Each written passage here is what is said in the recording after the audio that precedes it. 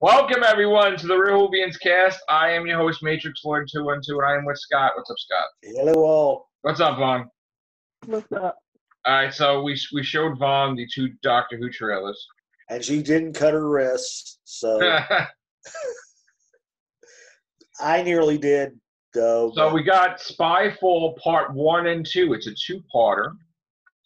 It's going to air on New Year's Day and on the 5th of January. So 2 episodes in a week. Whoop-de-doo, Basil! Hey, boy, I'm going to set my schedule for that. Not. I gotta say, and that's not the Rachnos Spider Queen. That's what we all thought. a distant cousin. That's like a Like scorpion 4 or 5 times. Rachnos. I'm sorry, 13 times. Right. Instead of spiders, it's a scorpion queen with scorpions instead of spiders. Whew. We got the Jadoon. We got the Cybermen. We got just some crazy ass shit.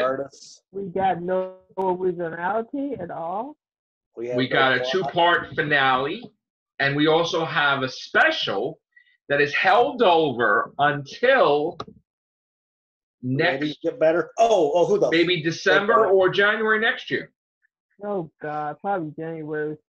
And it's gonna be the Daleks, by the way, Oh good God. because it shows the Daleks trying to kill everybody. Stuff leaked. They thought, let's hold it over. Yeah, let's hold over the Daleks coming to Earth with a big fleet killing people. Which now everybody's looking forward to, the Daleks coming to Earth and killing people. And they're not going to have it this season because it's at the end. Yeah. Stephen Fry is on this one. Yep. Who I personally thought that would make a good doctor. Even in his younger days, he would have made a damn good doctor.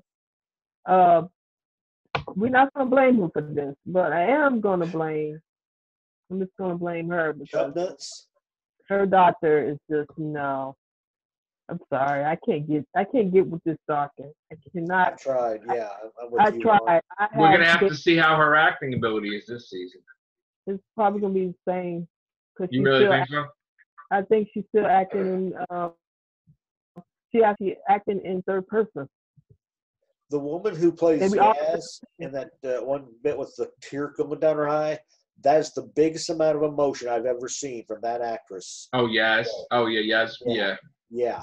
The woman couldn't act her ass out of a paper bag, and that's even with holes cut in for eyes. Jesus. Here's the thing: the companions are not going to be equal as usual. It's going to be one. It's going to be one companion that's going to overshine, and I feel like it's Yaz's turn. Yes. Other two. Yes, this time.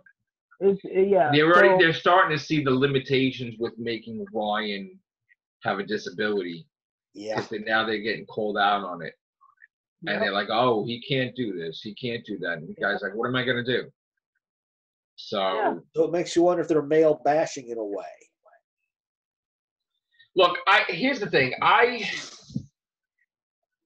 The first trailer was just not appealing to me. It was just blah. The music doesn't fit, whatever. The second trailer, I see it, and it was better, but they added three extra clips. That's what it looked to me. You don't have an opening that's so attention-grabbing that it's like, I can't wait. It's just there. It's there. That's all it is. It's there. Now, I got to tell you, I went to see Rise of Skywalker twice. I love it, Star Wars. I thought it was great.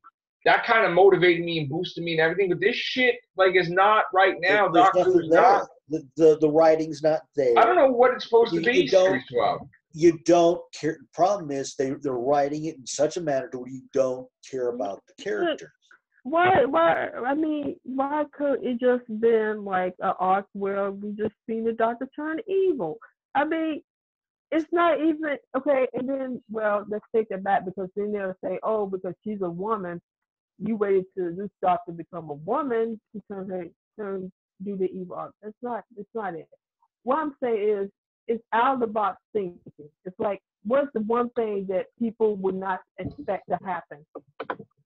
Right. The Doctor being by herself and being allowed to shine. Exactly. Throw every goddamn thing that you have at her and stop acting like this is a children's show. You haven't been jinxing their own character with the writing. I mean, it's just like you holding her back, or too scared to even.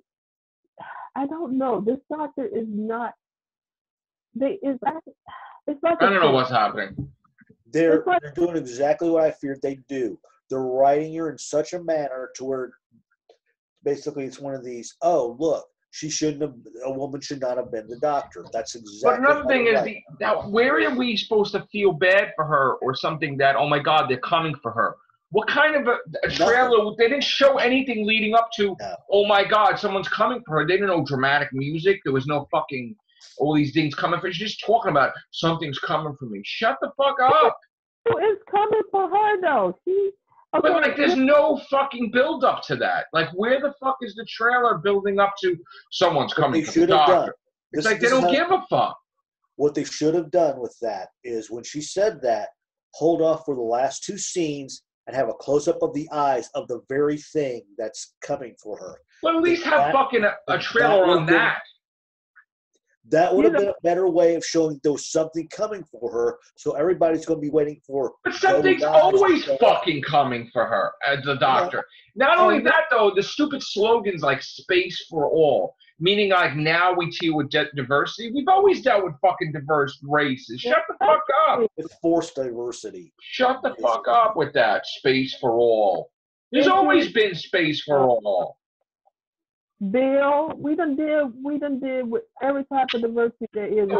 Lesbians, bisexuals, every type of race there is. Like, Jesus. You're not challenging your doctor. It's as though if you're afraid, if something happens, it's like, oh, you're either not challenging her enough, or if you put her in a situation, it's like, oh, you're showing her in a bad light. Well, what does she do? Someone's gonna die, and then is someone gonna fucking die before she starts really getting fucking into it? Like, and then the doctor's gonna be like, oh shit, like, let's go, let's fucking go already. Honestly, she should have been gone when she said that something was wrong with her in the first season. That should have been a trigger for her to start changing personalities. We should have been going into a darker doctor by now, just like Sylvester McCoy doctor. It took him a couple seasons, but we started seeing what he really was. Like, he actually got a hold of how his arc was. Hers, it's like you're on Sylvester McCoy's first season for the next two seasons. Jesus, like Paradise Towers and shit. Paradise Towers and stuff like doing the Bannerman and shit.